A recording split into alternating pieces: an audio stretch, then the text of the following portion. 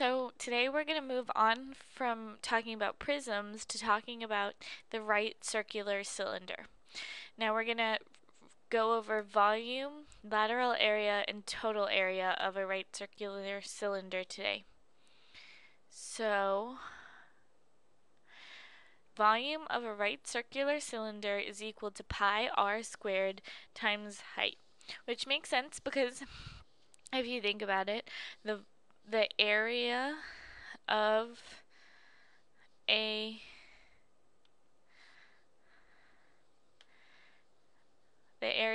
circle is equal to 2 pi r squared, or excuse me, it's just equal to pi r squared, and then if we multiply it by the height, it'll give us volume.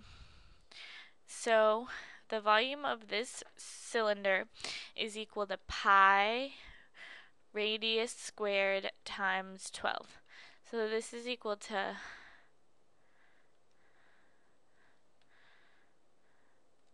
This is equal to 49 pi times 12, and those are kind of big, so I'm going to put those in the calculator. 49 times 12, so 588 pi. And I'm just going to leave the pi like that so that we give a more exact answer. Okay, so now we're going to talk about lateral area. So when we find lateral area of a cylinder, we're finding the area of this part that wraps around the cylinder, the soup can that wraps around, or the soup label that wraps around a soup can. So that area corresponds to this rectangle right here. And if you look, this height of this rectangle is going to equal to the height of this cylinder. So that's why it's 8 right here. And the width of this rectangle is going to equal the circumference of the circle, because if we unwrapped it, we'd have a width of 2 pi r.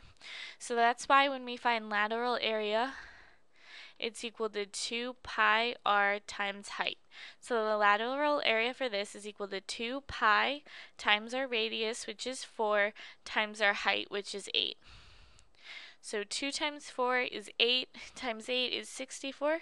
So this is 64 pi centimeters squared, because area is always centimeters squared. Alright, now we have one last thing we're going to learn. It's total area.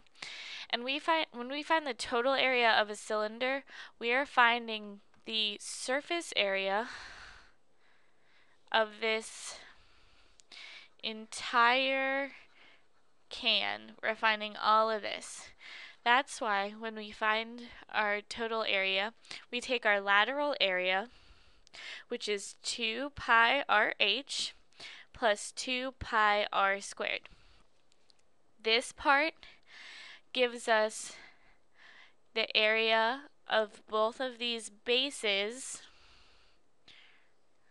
or I'm sorry, this part gives the area of the bases. This part gives us the lateral area. And when we add them together, we get total area. So we have 2 pi times r, which is 5/2 times 13, plus 2 pi r squared.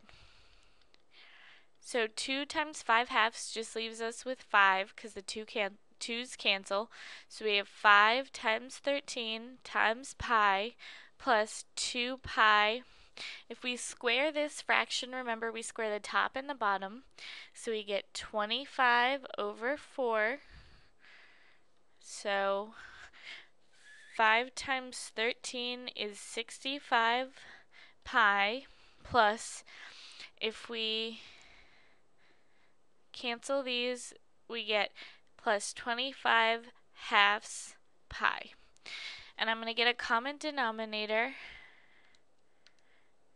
So if I get a common denominator, this is going to be 130 pi over 2, and this is 25 pi over 2. So then we get 155 pi halves inches squared, because area is always squared units. So that's all we're going to do with the right cylinder today.